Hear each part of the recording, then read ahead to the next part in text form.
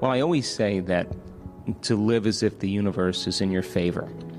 Now, the only reason that it doesn't appear that way to a lot of us is because we've been conditioned and hypnotized into believing that God is some angry guy sitting on a cloud somewhere, and he's throwing lightning bolts, whatever that means, throwing lightning bolts down at you, and he's keeping score on whether you've done the right thing or the wrong thing, and if you've done the wrong thing, you're going to be punished by God, and then you're going to spend all of eternity in this one place. Now, the principle, the law in the universe is free will.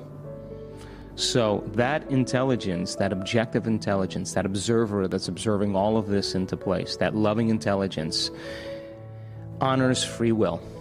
So if you're absolutely happy being unhappy, it will organize more events in your life for you to feel unhappy because you are a creator all the time. So we're not punished for our sins. We happen to be punished by our sins, which means we're punished by our own attitudes because we are responsible as a creator. We are a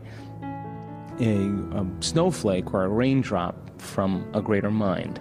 And we are made of the same stuff. So when people believe in those false premises that they have no power, that the universe is an angry, vindictive, insecure God that is going to punish them for some reason, we know without a doubt that there's biological effects as a result of that. As an example, people who are infected with AIDS, the people who accepted their disease because it was a punishment by God, their T helper cells, their white blood cells that were to combat the disease, were much lower. The people who saw God as benevolent and loving, their T cells were much higher. So in a sense, it's up to us in terms of removing the masks of the ignorance that we've been conditioned into believing. And the end result of that, again, is that we feel incredibly empowered by possibility.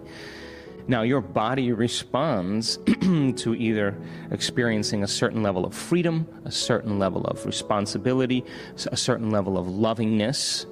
And if you accept that the universe is in your favor, and that is your free will, then in fact you begin to experience the fruits of that.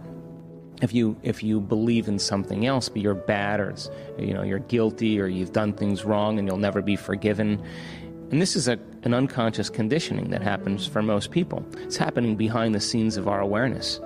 Then by free will, you experience the universe as that way. So we're quantum observers here, and so all the information that's coming out now, what you're doing, people who are interested in disseminating the information and making it available, is causing people to sit down and say to themselves, I got to rethink this. And what does the word repent mean? It means to rethink, to think again. So it's time to think again. It's time to rethink. It's time for us to begin to, by reason and by just contemplation, to say to ourselves, maybe all of this information was interpreted by a group of men that had another agenda. And when you start seeing through that, people are going to start experiencing a tremendous amount of freedom, and the world should change as a result of it. When people start paying attention to elevated emotions, when they're able to cultivate loving kindness or compassion or some elevated emotion, that the energy moves from those survival centers and it starts sitting in another place there. Now that's really key, because it tells us then that our body is changing because there's a shift in consciousness or a shift in our emotional states, and that elevation of emotion, or that elevated emotion or that elevated consciousness begins to cause us to become more godlike, to become more divine, to no longer live as an animal who's trying to compete or get ahead. We tend to slow down. We're more present. We pay attention to the details a little bit more. I do my best in all areas of my life. I have had many dark nights of the soul, but those are opportunities to look to see if what your beliefs are supporting you, and can you look at yourself and begin to make choices that maybe nobody else is making. Because when we decide to make choices, we look around to see, is anybody else making these choices? And when it's outside of convention, nobody's making those choices, right?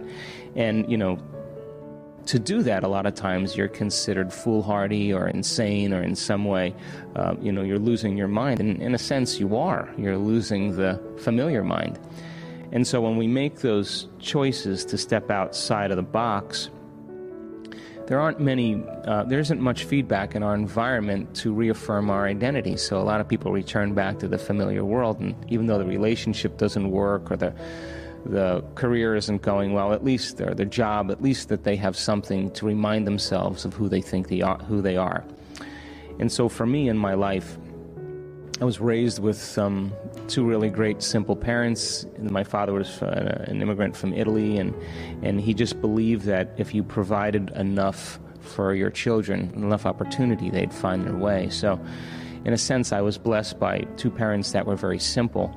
And for me, I reached a point where I was philosophically understanding a lot of the things that were important to me, but I got run over by a truck, and that was the beginning of my rebirth, where I had to take everything that I learned after I broke six bones in my spine, and facing paralysis and everything else, if it actually was true. Now, unfortunately, most of us wait for that a moment of awakening to begin to make changes.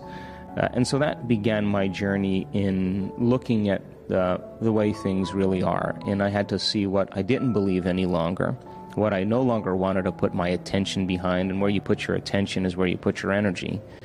And then decide what I did want to believe, actually things that I wanted to know about and investigate. And so the journey for me has been about not only just understanding the concepts theoretically, but then to begin to execute them in my life, because in a sense I'm a pragmatist. I want to know that if this works, let's see if it works. Let's experiment in some way.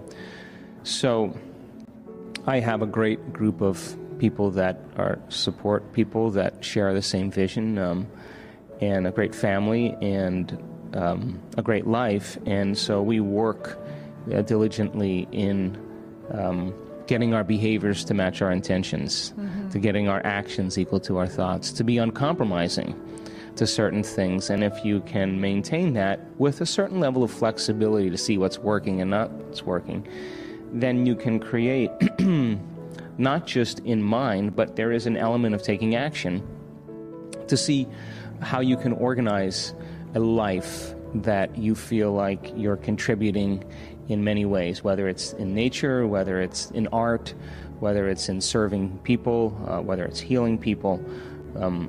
I think at the end of your life, when it's all said and done, the only thing that matters is how you made a difference. So it's taken me some time to really grasp that and believe in it.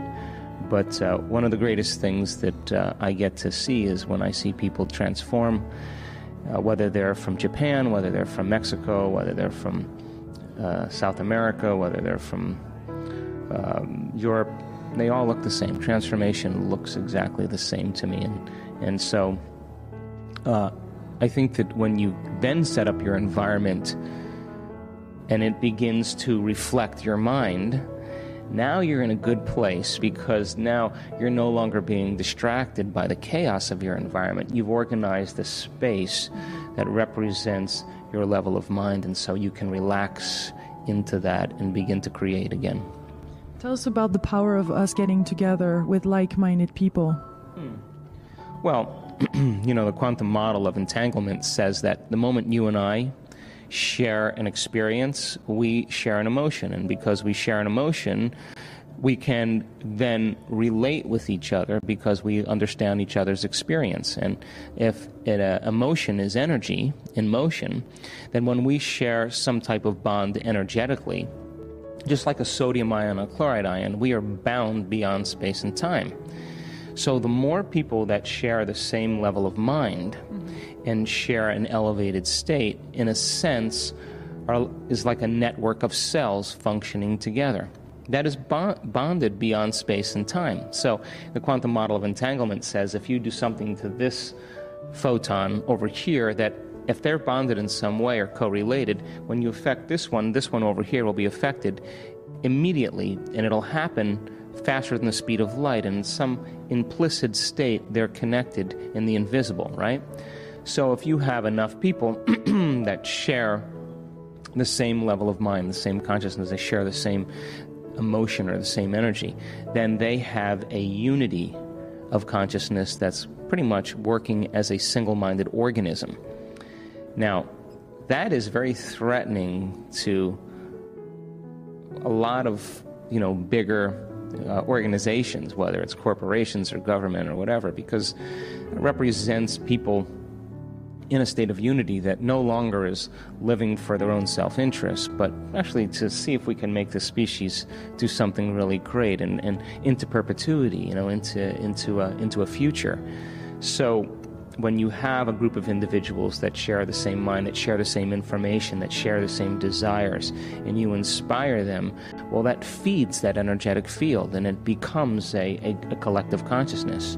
And as we know, collective consciousness affects pretty much everything.